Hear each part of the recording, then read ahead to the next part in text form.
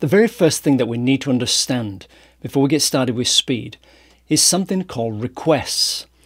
What a request is like a resource, like an image or a CSS file or another piece of information that goes on to actually make your website. The reason why it's called a request is because your browser requests that from the server where your website is stored, and then the information is sent back to the browser to be displayed. Let's have a look at a couple of requests now. Okay, here we are inside gtmetrix again. Now we're going to come down here and click on this waterfall tab down here, and we'll start to see all the different resources that are being loaded. These are requests. Hence it says here, a request by request visualization of the page load. So a web page is made up of many different components.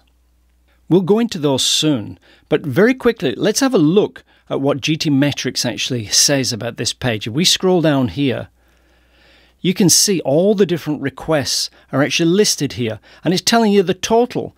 There's only 6 requests loaded on this page, so you can see a breakdown in this graph.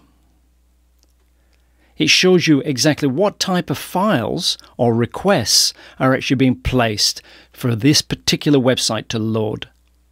If we come up here, back to the actual waterfall tab, it will give us a bit more information. You see here, there's the 6 requests here again on the bottom left-hand side, but now it's telling us the actual size of the total number of requests. And now you've got something new here.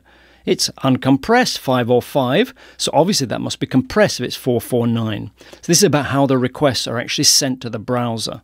449 kilobytes of requests have been sent in 6 requests, and then the browser unzips it because the total file is 505 kilobytes.